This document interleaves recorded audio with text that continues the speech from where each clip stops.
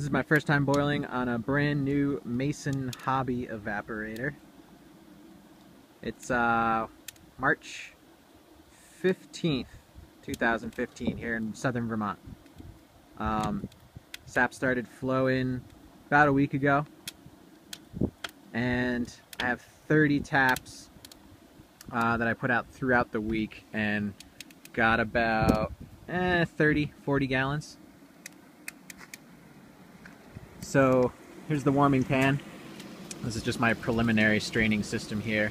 So I dump my cold sap through here into the warming tray.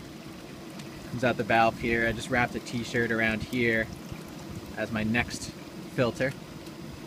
The Hobby here has the 3 channels.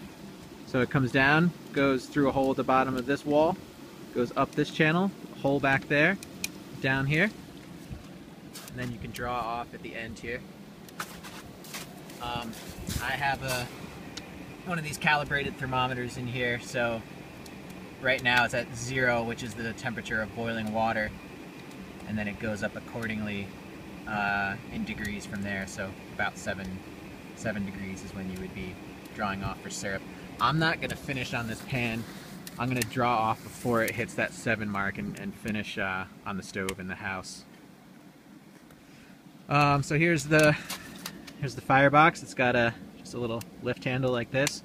It comes with this blanket insulation on the door, but there's no insulation inside. So I used 1-inch thick fire board, that like papery kind of board, and then put fire bricks. You can kind of see the bricks back there. Put fire bricks, so there's 2 layers of insulation. It's not quite cool to the touch on the outside. It's not, I mean, but you can kind of touch it for a second. It's warm, so it's doing a good job of keeping the heat in there.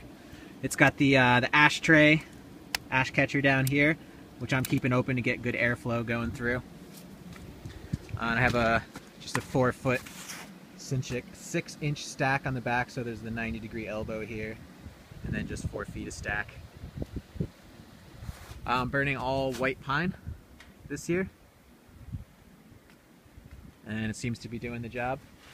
It's I cut this tree down last May, so it's had almost a year to dry, sitting here in this hole's housing setup.